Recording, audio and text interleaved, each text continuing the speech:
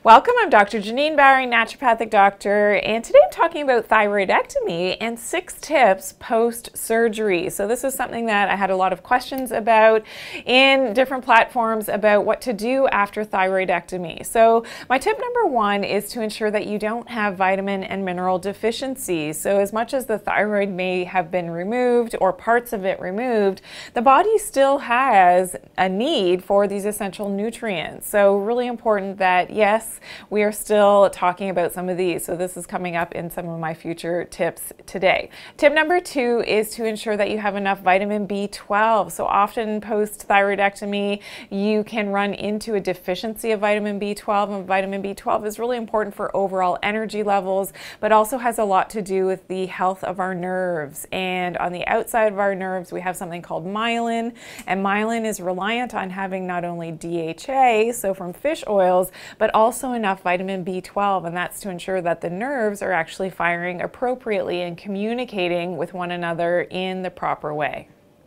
Now, tip number 3 post-thyroidectomy is to ensure that you still have the proper intake of calcium, magnesium, and zinc in the diet. Now, these important minerals are really important for cellular function and also help with vitamin D absorption, but also help with our mitochondrial function. So ensuring that you're getting enough, again, always from whole food sources. I have other videos on how to do this appropriately to make sure that you're getting enough of calcium, magnesium, and especially zinc. So I have specific videos all about zinc to make sure that you're getting enough, and ideally from whole food sources.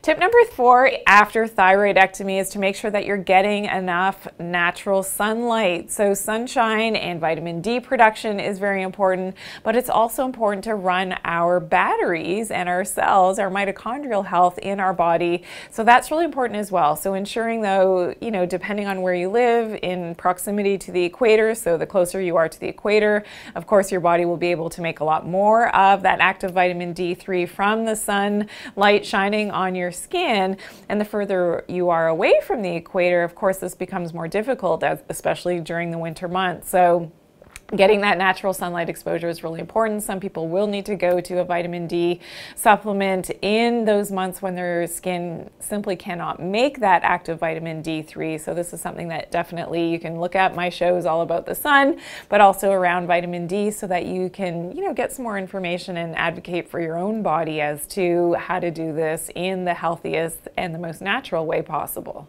Tip number 5 is to make sure that you have enough good flora. So those probiotics for your digestive tract are really important. Having that healthy microbiome is something that I really talk a lot about. So again, you can check out other videos about leaky gut syndrome, cleaning up the microbiome, and making sure you don't have something called dysbiosis. So getting that right diversity of those positive probiotic flora in the gut is really important, especially after thyroid surgery, because that whole gut-brain connection is really important in terms of making sure that the body and its systems and your brain and all of your hormones are running appropriately. So that is part of, talking about leptin resistance as well.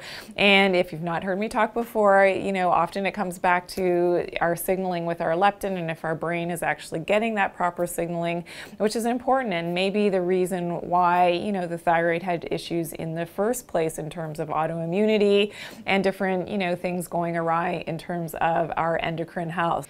So make sure you check out my videos all about leptin resistance to really help the thyroid, and whether you have the thyroid or not, especially post-thyroidectomy, to ensure that your systems and your endocrine system and your brain is running at full capacity the way that it's meant to. And that the trigger for all of this started with that leptin resistance.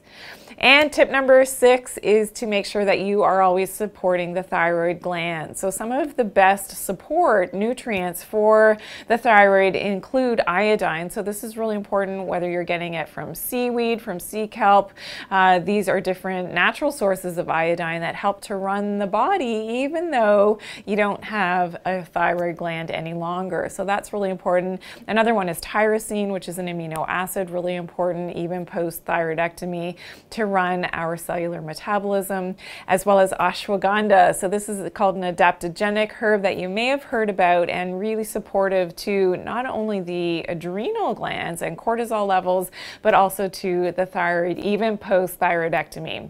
And another one of my favorite herbs is called forskholi. So forskholi is very supportive, again, to the endocrine system, and whether you have a little bit of the thyroid left or not, does help with the conversion of thyroid hormones. So there you have it. Today I talked about tips to help you with your overall health post-thyroidectomy. I hope that you learned something new. Please be sure to share this video, and if you've got questions and comments, I would love to hear from you, so please do leave them in the comment section below, and please give me a thumbs up. I truly appreciate all of your positive feedback.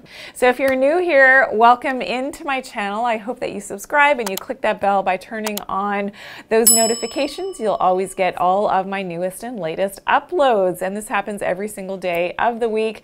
We put out a lot of content, myself and my team, to help you on your health journey.